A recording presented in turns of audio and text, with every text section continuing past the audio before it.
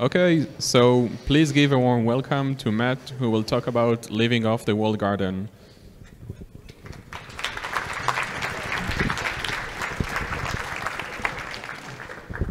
Thank you, everyone. It's great to be back at Recon. Is it possible to get the full screen on there?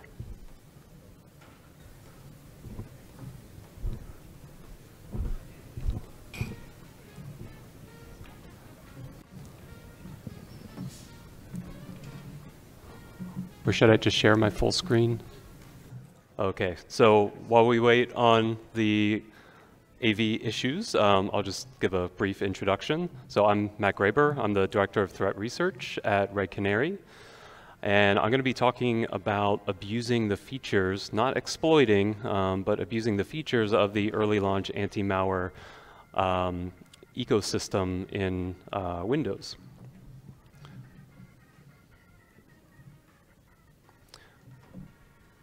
Okay, great.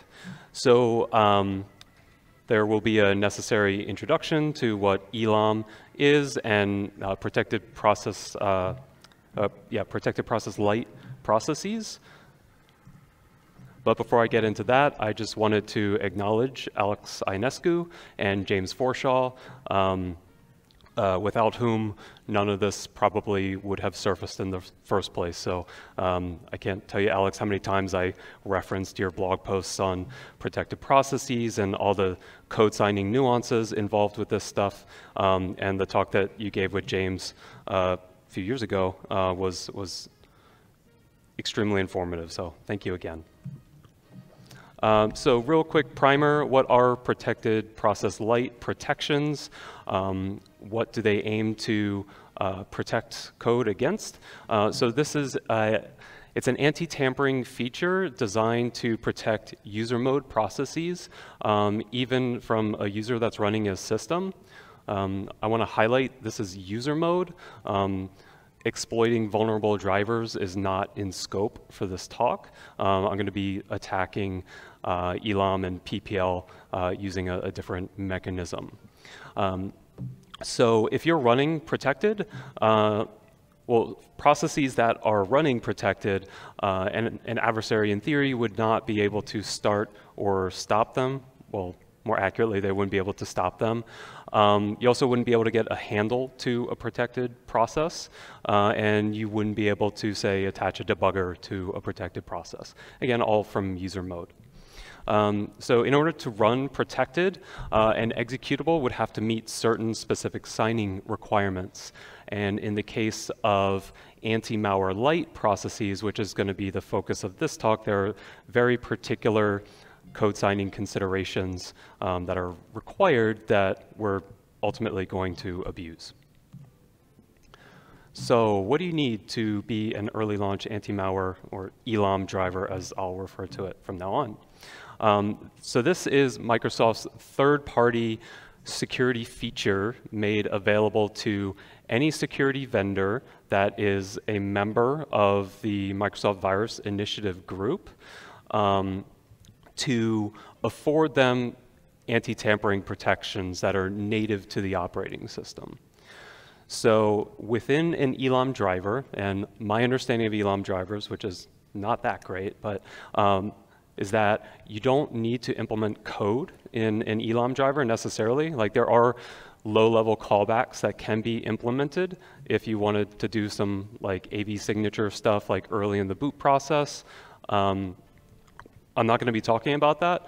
The main area of focus here is an ELAM driver has to have an embedded binary resource that specifies which signers, and optionally which signers with particular enhanced key usage attributes, must be applied to user mode code in order for it to run at the anti-malware PPL level. And once a vendor who is a member of the MVI group has an ELAM driver, they would submit it to Microsoft, and then assuming that it passed Microsoft's rigorous testing standards, Microsoft would then sign it, and then their vendor code would be allowed to run as a protected service in user mode. So when I first started investigating these, I was curious what ELAM drivers are installed by default in Windows. So I used a little bit of WMI, really just to, based on the documentation, it says that you're supposed to install ELAM drivers as a part of the early launch service group. And so this PowerShell one-liner is just enumerating all of the services in that service group. And by default, what you should almost always see is wdboot.sys. So I'm going to be picking on that one for the initial examples here. But before we get into that, I wanted to talk about that allow list of hashes that an ELAM driver must have to specify what is allowed to run as a protected service in user mode. So this list is comprised of TBS, or to be signed hashes. These are not to be mistaken with thumbprints. Thumbprints being SHA-1 hashes of the certificate. And I also believe the hashing algorithm is different. So even if the hashing algorithm in the certificate is SHA-1 and you get a TBS hash of it, it's going to be different than the thumbprint hash. And this is really important to know the distinction, because if you're going to be hunting for things that are abusable, like in VirusTotal only understands thumbprint values. It doesn't have a concept of TBS hashes. But code integrity in the kernel understands TBS hashes. And so that's what needs to be specified in that allow list. So if you're going to be auditing these things, what are some tools available to calculate those TBS hashes? There's Cert Manager. It's built into the Windows SDK. Just do Cert Manager -v, give it the file, and it'll dump a ton of information, including the TBS hashes of every certificate in the chain. And I wrote a tool a while back in PowerShell to do something similar. Again, VirusTotal doesn't understand TBS hashes. That's going to be relevant as we hunt for these things later. All right. So based on the documentation that Microsoft supplies, which is linked here, this is what the raw allow list looks like. This is a resource, again, embedded into the ELAM driver, which is then signed. So no, you shouldn't be able to tamper with this list and get it to run anything without invalidating the signature and then not loading the ELAM driver. So you would see one or more of those TBS hashes along with its corresponding certificate hashing algorithm. And then optionally, emphasis on optional, Microsoft makes this optional, you can lock it down even further. So let's say as a vendor, you had a very, very particular code signing certificate for just your endpoint security products that are intended to run as a protected process. You could apply those EKUs to that certificate, and that would be wonderful if you had that kind of control over your certificates in your vendor organization. But again, that's optional, and that's going to be impactful in a little bit. So here is an example of the hashes that are allowed in wdboot.sys. So there are two rules here. You see the certificate hashes. Now, what certificates do those refer to? That will be the next step in our process of identifying what these actually are, because these can be really hard to track down just based on the hash, because as we'll see, not all of these hashes will yield any results in Google, and so sometimes we have to get creative in identifying what these actually are. Good on Microsoft here for specifying particular EKUs. These we'll see in another slide. These correspond to anti-malware. Think of these EKUs as like Microsoft's anti-malware specific EKU, which is great. One very important thing to know here is that these hashes, I thought originally that these would just refer to the leaf certificate, so like the actual code signing certificate for the protected process. But this can actually refer to a certificate hash for an intermediate certificate as well. So there'll be some interesting ramifications there.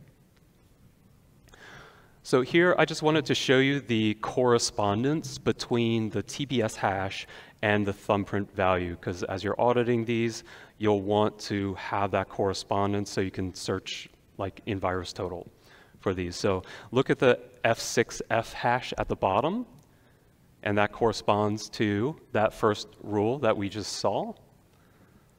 And I took a known executable that I assumed would have that hash, and went through its certificate chain, looked at the thumbprint, and then at the same time calculated the TBS hash, and sure enough, I get that one-to-one correspondence. So what information do I have? I now confirm that that F6F hash refers to the Microsoft Code Signing Intermediate certificates. Okay, so what do those EKUs look like in the user mode code? So here we're looking at MSMP eng.exe, like the Defender AV service executable. So look to the bottom right of the slide, and you'll see those two EKUs, which were specified earlier. It's the first two. So there's the Microsoft Publisher one, and then the unknown key usage. When I did a little bit of Recon, just trying to hunt down that EKU, that generally, I've only ever seen that applied to like anti-malware related products.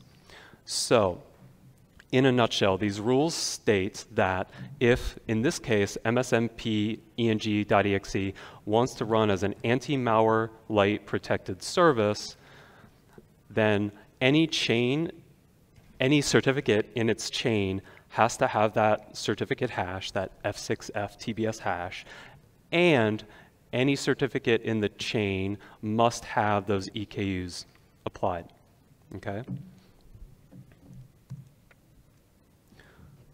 So I wanted to confirm that yes, indeed, MSMP ENG ran protected, so I wrote a PowerShell function to, you just pipe PS to get process protection level, and it will tell you the specific protection level. In this case, like here, we're targeting the anti-malware-light protection level. And then I also want to confirm, because anything that runs anti-malware should be running as a service, because this is how you install these things. I'm showing the corresponding running service for the Defender AV engine. And then finally, as you're installing these things, of note, for the WinDefend service, you'll see launch protected, that registry value set to 3, and that corresponds to protected signer anti-malware. And that is the protection level that third-party security vendors get. You're at the anti-malware-light level. There are higher protection levels. I'd recommend checking out James and Alex's talk for more information on those. Okay, so again, ELAM is an allow list for anti-malware-light PPL process execution as a service. And so my question was, what if that allow list is overly permissive? And how would we be able to determine if an allow list was overly permissive? And then what would the repercussions be of that? So let's talk about auditing ELAM drivers. So what I did for this next stage of the research process was to go to VT. I've got a VT Enterprise account, and this was the search that I used. So all ELAM drivers have a consistent Microsoft signature that is applied to them with this subject name. And then I just searched for all device drivers, so that's a tag native. Anything that was signed is a confirmed PE file and did not have an invalid signature. And that yielded 886 files. So I just downloaded all of those in bulk. I did some additional validation on them just as a sanity check. Once I pulled them down, I confirmed that on my host they had a valid signature, that the name of the leaf certificate was the one that we just saw in the VT search, same one there, and that it had a valid MS ELAM cert info ID resource. That, again, is the resource that contains that list of hashes for user mode services that run at the anti-malware-light level. So that reduced the number from 866 to 766. So I was still kind of surprised. I didn't realize that there might be that many unique vendor ELAM drivers out there, but sure enough, there were. The next thing I did was, when I parsed all those out, I just sorted by frequency of vendors just to get a snapshot of like, what is the entirety of the ELAM third-party vendor ecosystem. And I know it will be challenging for you to see this, but if you can judge just based on the number of bullets, there are many vendors out there that have signed, approved ELAM drivers out there, all with their own respective set of certificate hashes. And ideally, like, you would hope that all of those hashes just refer to the vendor code. So, you know, we can cross our fingers and hope that that's the case. There were some kind of odd ones that stood out to me. For example, in the middle of the center column, there's one, a vendor listed to do company name. There's an empty bullet on the left too, so there are several vendors that didn't have a vendor name in their version info resource. Some other things just kind of surprised me, but I'm also kind of ignorant here. Like TeamViewer was kind of interesting. But again, I'm not naming and shaming anyone. It's just, these are some interesting results. Okay, so my strategy for auditing all of these drivers once I pulled them down was to parse out and dump all of those TBS hash allow rules. Just converted it to JSON and then just started searching through that. And one of the strategies that I was used, or one of the things that I was interested in seeing was, are there any certificate hashes that cross vendor boundaries? So that could have been potentially interesting, because why would, say, just hypothetical example, in a carbon black ELAM driver, why would it have the same certificate hash as an AVG driver? That wasn't actually the case, but that's what I was potentially interested in seeing when I was doing this audit. So next, you'd want to identify or try to identify the corresponding thumbprint for those TBS hashes so that you could actually search for executables in VirusTotal. And then if you found the corresponding hash, the thumbprint in VirusTotal, then the process would be to try to look for potentially abusable applications that you could try to get arbitrary unsigned code execution from. So one of the first vendors I looked at, again, I'm not picking on anyone here, but I looked at the carbon black ELAM driver. And so I was able to find the corresponding thumbprint. There were maybe 100 or so executables that you could have run protected. That didn't actually yield anything. So good on carbon black, I didn't find anything obviously abusable there. And then, yeah, so as you find an executable, you go install it as a protected service and then try to get code execution from it if it's an abusable application. So very manual process here. Again, I mentioned the challenge of trying to associate TBS hashes to the thumbprint. Sometimes I got lucky. You'll see there's only 10 hits for this Microsoft Intermediate certificate hash. And in the overwhelming majority of cases, there were 0 Google hits for these things. So I sometimes had to get creative in trying to associate TBS hash to thumbprint so that I could search in VT. Okay, like I said, sometimes you'll get lucky. This one random article happened to have the output of cert manager-v, so I could see very clearly the association between the TBS hash and the thumbprint value and the name of the certificate. But in so many other cases, I got nothing. And then coming back to EKUs, so if we were to just ignore that for a second and just consider like if in the WD boot ELAM driver that anything that was issued by that Microsoft certificate could run protected, well, that would be a really bad problem, because then like you'd see there are 171,000 executables at a minimum that could run protected. But because Microsoft specified that the binaries must have those EKUs applied in their code signing certificate, that narrows the possibilities drastically. And in the case of WD boot, its allow rules, that's pretty locked down. I couldn't find anything abusable there. So this was the result of manually going through those 766 ELAM drivers, and these are the initial findings that I had. So what this is saying is that if you were to obtain one of these overly permissive ELAM drivers, which I'm not going to specify, you can go find these yourself, but there are signed ELAM drivers that have rules that allow those two Microsoft certificates. And now these are Microsoft certificates. These are not Windows certificates. The distinction is like Windows signed code is like inbox Microsoft code.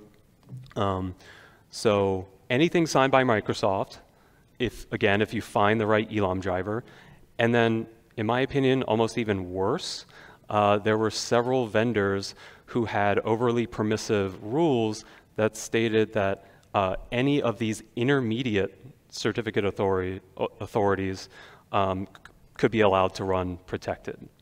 So my only theory about why those Microsoft ones were in there is because perhaps, like, let's say a vendor took a dependency on the Microsoft Visual C runtime, right? Like you'd be loading that DLL, and like if you're taking that dependency, then those ELAM allow rules apply not only to the service executable, but all DLLs that get loaded into that process as well. So hypothetically, if you took that dependency, then you would need that allow rule in your ELAM driver rule, but that's bad.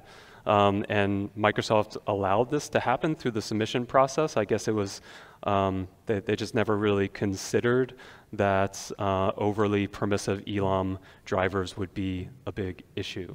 So let's consider the VeriSign example. So I was able to associate the TBS hash to the thumbprint value, that one that starts with 495, or yeah, 495. Let's go into VirusTotal. And what I wanted to do was I searched for anything that was signed with that certificate, a valid signature that had 40 or more positive AV hits. And so I got a result of 177,000 malware samples that can now run at the anti-malware-light protected level.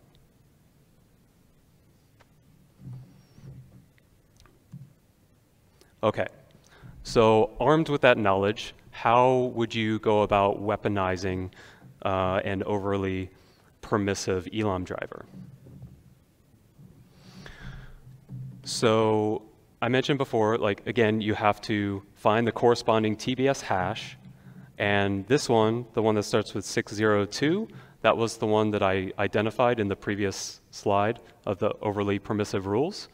So you go in VT, search for that, and because that was the Microsoft signature, the first lolbin, like abusable binary that you can get arbitrary unsigned code execution from that came to mind was MS-build. So sure enough, there were 16 unique MS-build samples signed, legitimately signed with that certificate. So here are the steps. You have the overly permissive ELAM driver that you identified and pulled down from VT. Again, I won't be naming any of those, but you're now armed with the queries to go find these yourself. So you would take that driver, drop it to disk, and then call install ELAM certificate info in kernel 32 to register those allow rules. Once you've done that, and of course you have to be admin to do all of this, Then you would take the abusable binary that we just identified, in this case, one of those 16 MS-build executables, and then you'd install it as a protected service. So create service API and then call change service config 2 to specify like, hey, this is going to be an anti-malware-light service. Start the service and hopefully profit. But then you'd also have to supply a payload to execute in the context of the protected service. So when I was abusing MS-build, there were some weaponization constraints that I had to work through. Like, I did confirm, like, yes, indeed, yay, I can see that MS-build is running as a protected service, but I didn't, at that point, I hadn't gotten full arbitrary code execution.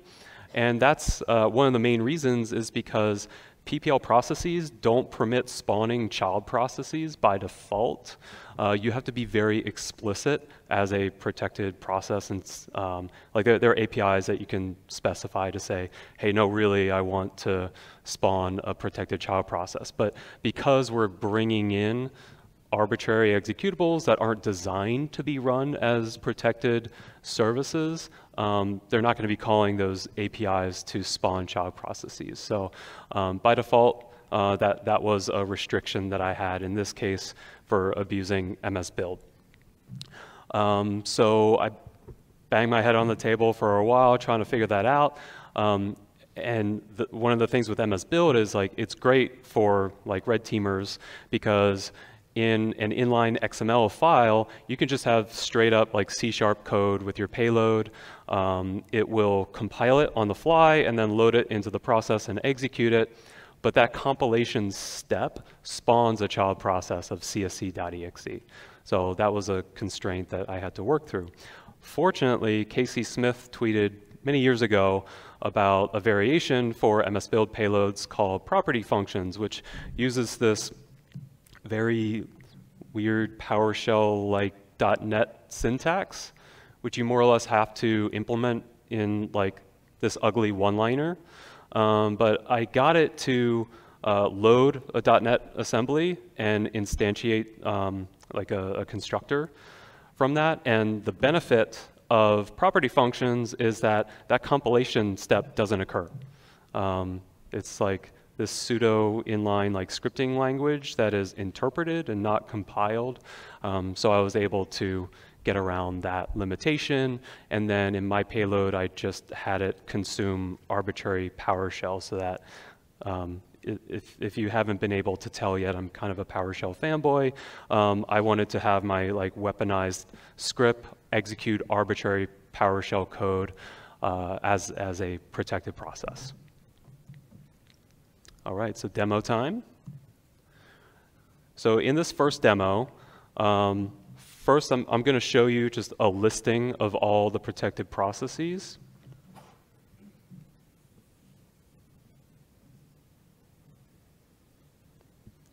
Okay, so we have two anti-malware-light processes. That's what we're focusing on. I've already mentioned MSMP eng.exe. And now, using the weaponized script that I wrote, I can execute arbitrary PowerShell. I'm just having MS-build like sleep for 10 seconds. And you can see, indeed, MS-build is running at the anti-malware protected level. And so that script that you saw, I wonder if I can go back a little bit. Here, invoke anti-malware-light command. This just implements and abstracts away all of those steps necessary to weaponize this abuse primitive. So I'm pointing it to my overly permissive ELAM driver. Again, I'm not naming it. And then it will call that function to register those certificate allow rules. And then it will install, in this case, MS-build as a protected service. And then using that weaponization primitive using property functions in MS-build, it's creating a .NET assembly on the fly. That's just a PowerShell runner that will consume the PowerShell script block that I give it there. So I'm going to be releasing this code. It's a defanged weaponized version, so you'll need to supply an ELAM driver. Otherwise, it's fully weaponized. The other example I have here was instead of just like showing that I can run MS build as an anti-malware-light process, here I'm going to show, I'm going to try to kill MSMP ENG. I'm running from an elevated prompt. You can see that I can't do it. Using that same weaponized script, I'm going to run the same exact thing, just in the context of a protected process. Going to hit enter. And note the process ID was 3168 that I was trying to kill. And you'll see there's a new process ID there, implying that the previous one was killed and it automatically respawned. Okay, so, and then I found that if you ran it again, then it kills it even more this time. And then you can see like it's no longer running, and then on the bottom right, the defender shield went from green to red, indicating that the service needed to be restarted. So, what do we have here? First, let me talk about potential mitigations and detections for this, and then we're getting close to the conclusion. So, the obvious mitigation would need to come from Microsoft in the future. And I've been working with Microsoft since December on this is when I reported it.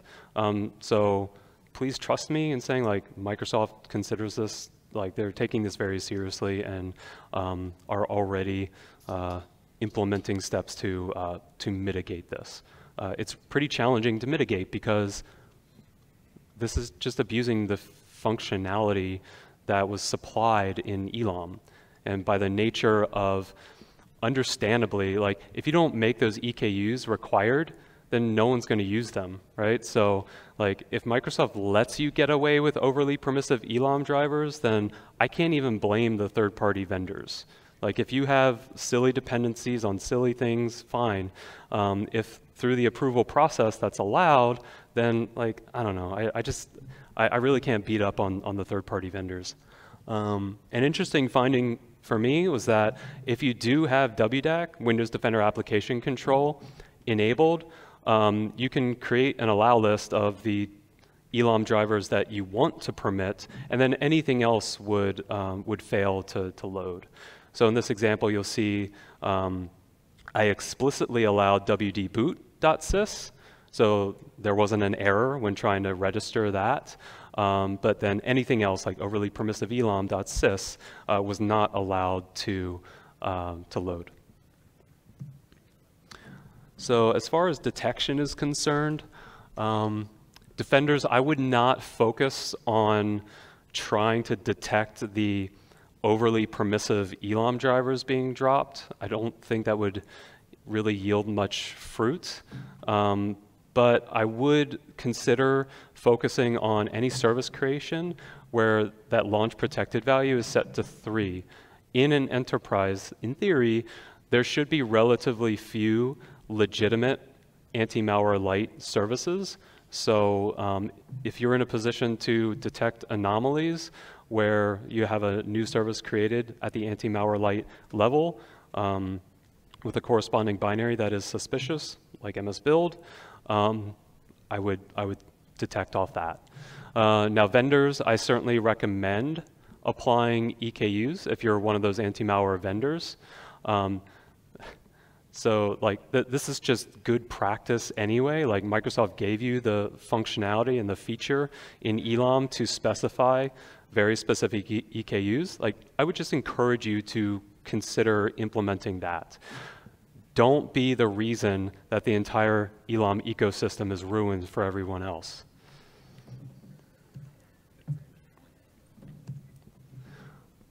So, just to reiterate, one single overly permissive ELAM driver, once you've gone out and identified what that one or many would be, poisons the entire well across the entire third-party anti-malware ecosystem if you're relying upon this feature of the anti-malware-light protection level. So all it takes is that one to effectively ruin it for everyone. And this is my nice way of saying it, that the vetting process for ELAM drivers is far from robust. It should have been much stronger from the get-go.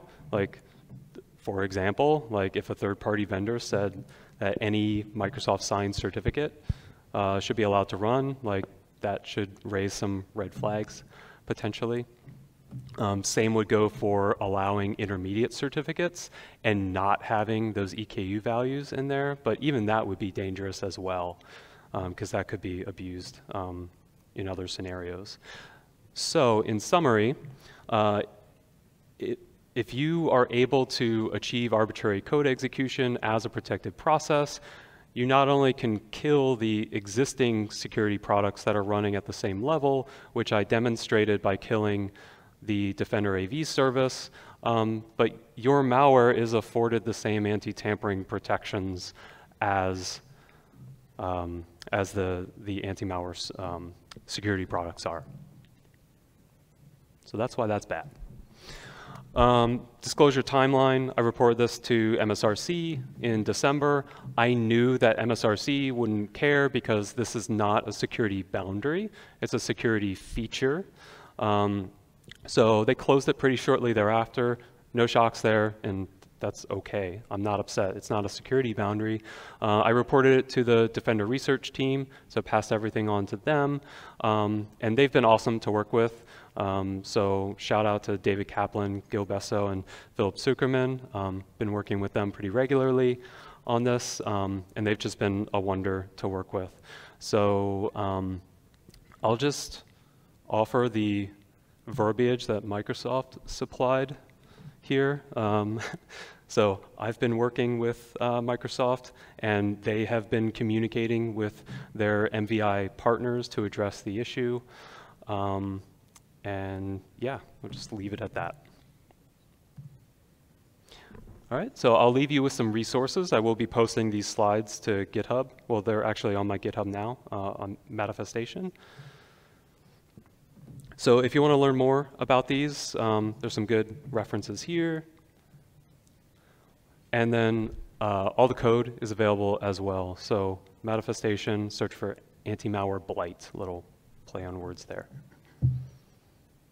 And again, it's a defanged, weaponized script, so you will have to go find an ELAM driver yourself and supply it.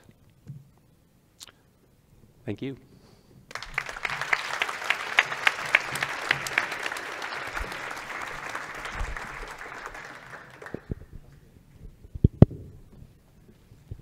Thank you for the presentation, pretty nice. I'm a couple of curiosity to ask. The first one, the install ELAM certificate API. As far as I remember, I may be wrong because I don't take these things since forever. It requires a reboot of the target system or does not? It does not require a reboot, so you can just do it dynamically at runtime. I see. Thank you. And then another thing that I was wondering, like, we saw that in this attack, basically, the permissive anti-malware-like driver have just like the hash of the intermediate certificate and does not require any EQ. I'm curious, when you did the research in Virus Total, the things that you found, they could even be explicitly launched as a PPL, meaning that they have the EQ into the signature or not? Like, for example, you get like the example of MS Build. MS Build, as far as I remember, shouldn't have like the EQ, anti-malware EQ to run as an anti-malware level, right? I'm wondering if you checked this even like calling create process and putting the PPL level like directly from those executable that you found. Not sure I understand the question fully. Like, okay. Was it like, did I try calling like create process to? I guess like rephrase the question. No, I'm yes, sorry. Yeah. So anti-malware driver contains the allow list. Okay. Yep. But usually for start a PPL process, you need to call create process with a particular flag. Yes. Which correct. Basically then check the EQ in the digital signature of the executable base image. The and EKU, then say, assuming that the ELAM driver had the EKU specified. No. Take out the ELAM drivers as normal. The OS is even able to launch PPL directly without even an ELAM certificate. Oh, sure. But yeah. it needs to require a higher the protection EQ. level. Exactly. Yes. So I'm wondering, those processes that you found, I'm very curious to say, they add this EQ into the signature or not? For example, MS build, I'm pretty sure that is not, because you can't like literally create the process MS build without an ELAM driver that allow that. But the others? Like the third-party Yeah, ones? the one that you found. You showed like thousands of files that they were like properly signed for like... oh, was that for the Microsoft ones that I showed? Yes, exactly. Oh, sure. So, yeah, so there were a couple ELAM drivers that I identified that had those Microsoft certificates in there with no EKUs specified. So, trying to recall, I don't believe I saw among those 766 ELAM drivers, I believe it was only the Microsoft ones that have EKUs specified. So of the ones that allow arbitrary Microsoft signed stuff, they don't have the EKU restriction, and so you drop those drivers, install the certificate info, and then run arbitrary Microsoft code as protected. Does that answer your question? Yeah, more or less. Okay. I was even interested about the payload. Like, for example, use MS build as a payload for doing some malicious stuff.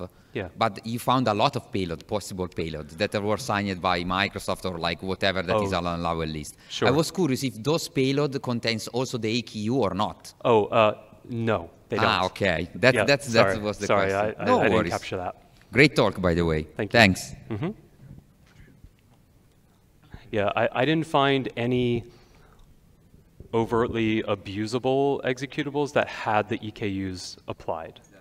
I also haven't done a full audit of them because I have no easy way of searching. Well, I could probably do like a retro hunt in VT to search for those EKUs, but I just never bothered to do that. Yeah. Yeah. Hey, maybe a philosophical question, so if you don't want to answer. Given that you mentioned the dependency speculation as to why they might have added Microsoft hashes. Yeah. But I think James mentioned in a talk you referenced that automatically, if you're Microsoft signed, you can load in anti-malware, right? So theoretically, any Microsoft publisher, you wouldn't need to do that essentially. So do you have any speculation that maybe some of those vendors may have used that as backdoors, as testing, as anything like that, or you think it's just mistakes and accidents? And my imagination can run wild. There were some pretty shady rules and what, from my perspective, look like shady vendors, but I'm just painting a picture full of biases here. But to me, that doesn't even matter because, again, from my bias perspective, the legitimate vendors that had overly permissive rules poisons the well for everyone. So even if there were hypothetically backdoored overly permissive ELAM drivers, it wouldn't even matter, and that would probably burn that company so much more easily because you've got your target right on you at that point. So yeah, I guess now there's more to hide behind the legitimate ELAM drivers that can just blanket allow anything to run. thanks.